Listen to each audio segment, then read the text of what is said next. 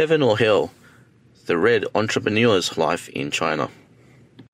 Hello everyone, it's Michael here. This is our first episode of the Zhongnanhai program. In all professions, we work hard to make a living. No matter how much you earn, your property is your personal asset, and no one can take that away from you. Imagine you or your ancestors investing their entire life working to purchase a property, only to have it taken away from you by the government due to a revolution. Today, let's look at a story about one of the top entrepreneurs in China, Rong Yiren, and how the CCP, the Chinese Communist Party, took away all he had. Rong's family was very famous during the Republic of China. In those years, two brothers, Rong Zongjing and Rong Desheng, started from nothing and established more than 20 enterprises in Wuxi and Shanghai, and were known as the Flower King and the Cotton King for decades, which had a profound impact on China's national economy. Rong Yiren, who was later called the Red Capitalist by the Chinese Communist Party, was the son of Rong Desheng.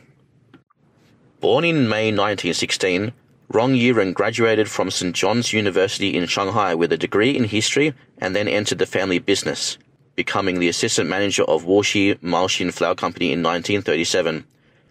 He then went on to become director of the Shanghai Hefeng Enterprise in 1939, director and manager of Shanghai's Sanxin Bank in 1943, and manager of the Wuxi Maoxin Flour Company in 1945.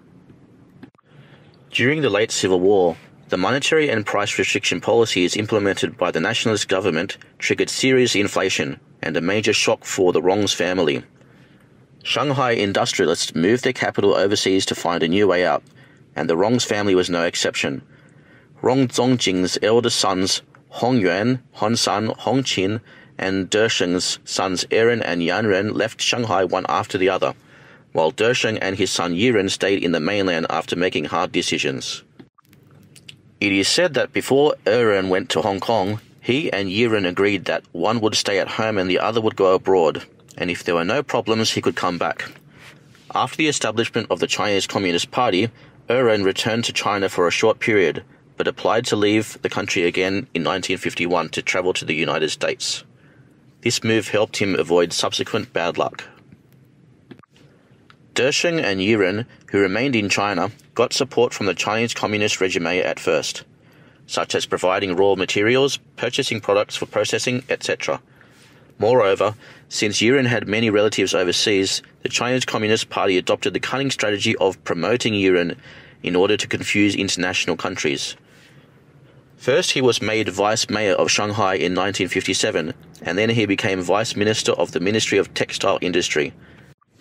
However, in the industrial and commercial reform campaign, launched for the purpose of consolidating the regime, the CCP forcibly looted private enterprises under the slogan, implementing public-private partnership in private industry and commerce, and the assets of the Rong family were completely taken away without exception.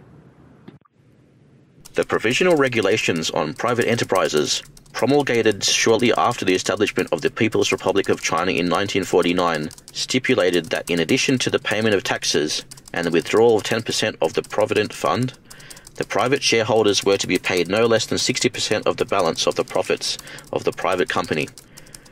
However, in 1953, the regulations were arbitrarily changed so that private shareholders could only receive 25% of the dividends.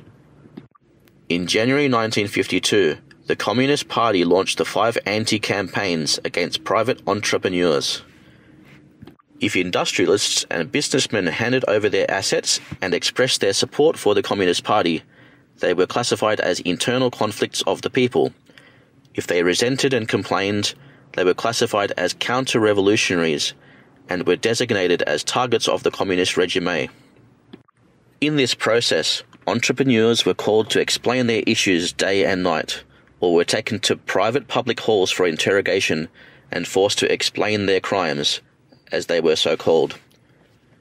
In this bloody storm, entrepreneurs, small business owners and traders were forced to hand over their assets, and many of them were humiliated and chose to die, including those who committed suicide by swallowing poison and those who jumped from buildings. For the Chinese Communist Party, these instances were just the beginning. In 1954, The provisional regulations on public-private joint ventures openly stated that joint ventures are under the leadership of the public. In 1955, the CCP proposed to buy out the capitalists. The so-called redemption was not literally understood. The state would take another sum of money to buy the capitalist enterprise, but would give a small amount of the annual profits from production to the original private owners, which actually meant paying a fixed amount of interest according to the value of fixed assets, called fixed interest. Ma Li-cheng mentioned in his book Breakthrough, a record of the new Chinese private economy, that the fixed interest rate was set at 1% to 6% in February 1956 and 5% in July 1956. The fixed interest rate was originally set for 7 years, ending in 1962, but later changed to 1965, that is, a total of 10 years. In other words, after the CCP took away the private enterprise owners' properties, it only gave a limited fixed interest rate for 10 years, and the private enterprise became the property of the CCP. What is the difference between this and robbery? In Shanghai, for example, the private shares in its public-private joint ventures amounted to 1.1 billion yuan, amounting for almost half of the private shares in public-private joint ventures nationwide.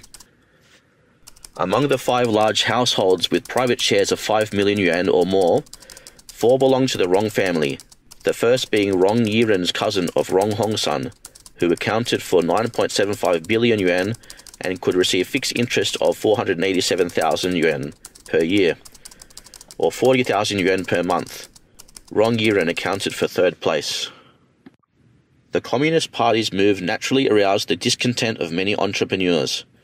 In response, the authorities have resorted to threats, criticism, and struggle to force them to obey. In January 1956, after Mao Zedong personally visited Yiren's Shenzhen factories, Yiren handed over all of his ancestors' assets, 56 textile, flour, and other enterprises. Rong Yiren had followed the party's requirements so well. Did he have a smooth sailing from then on? We will continue in the next episode. Thank you for watching. If you like our show, please like and subscribe to our channel and share it with your friends. We will see you next time.